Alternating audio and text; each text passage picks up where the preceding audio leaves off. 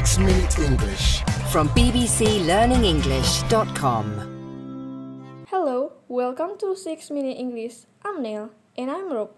No, Rob, you look like you enjoy a good meal. Huh, well, I do like eating out, and I like to think I know a good meal when I have one. Well, that should give you an advantage with today's quiz in 2016, which is the last year we have statistics for how many restaurants and mobile phone service there in UK. Was it A, about 75,000, B, about 83,000, or C, about 93,000? Well, I know they are a lot, so I'm going to say 93,000. But that is just a guess. I'll reveal the answer a little later in the program. Today we are talking about being a foodie. Rob, what is a foodie? Well, I would describe a foodie as someone who has a strong interest in food. They like preparing it as well as eating it. They like using good ingredients, and they are probably not fans of fast food. Angela Hartnett is one of Britain's top chefs. In the BBC podcast The Bottom Line, she'll talk about this topic. In this first clip, how does she describe people who say they are foodies? I think people who say they are foodies buy the books, watch TV, and will cook a little bit. She is saying that people who say they are foodies may not actually know that much about food. They buy books and watch cookery programs and TV will cook a little bit. A little bit is common pairs and means a small amount, and if you do something a little bit, it means you don't do it a lot. You could just say a little, but adding bit to the pairs make it very natural. Well, we heard a little bit of Angela Hartnett there. Let's hear more now. What's her description of a foodie? My idea of a foodie is very European idea that people go and shop every day. They understand one end of a pig from another.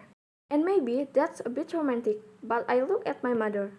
I look at my grandmother and our background, that made food, that knew about what was expensive, that knew about quality and stuff like that.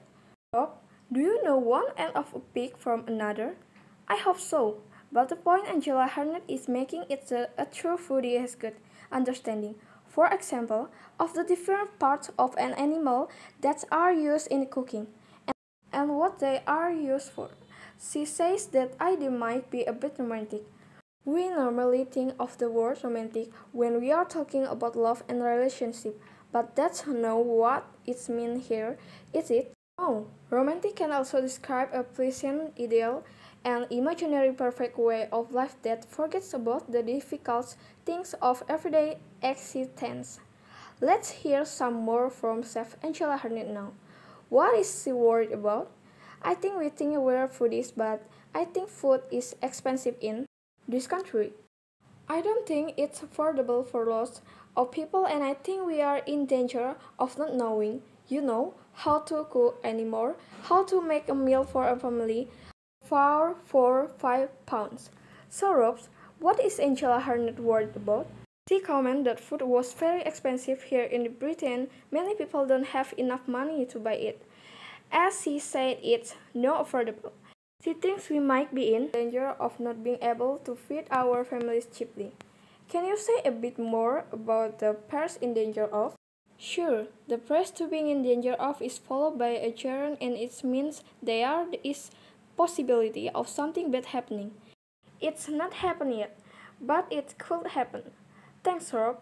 Right. Well, we are in danger of running out of time, so let's get to the answer the question I asked at the start of the program. I asked how many restaurants of mobile food service there were in the UK in 2016. And I said it was a guess 93,000, but was I right? I'm afraid you are 10,000 out. The answer is approximately 83,000. Right. Well, I've still got a few more to get to before I can tick them out of my list. Me too. Well, before we go, let's recap the word and pairs we'll talk about today. The first was foodie. Yes, foodie is a modern word to describe someone who is very interested in all aspects of food, from buying, preparing, and cooking to eating, and someone who may or may not know which end of a pig is which. I think you are being a little bit silly there, aren't you? Well, a little bit was our next pairs, wasn't it? Yes, a little bit, a very simple but a very natural conversational pairs that means a small amount. The next word was the adjective romantic. Not used in the context of love here talk, was it? No, it's a romantic idea here is one that is not realistic, but is an image perfect situation.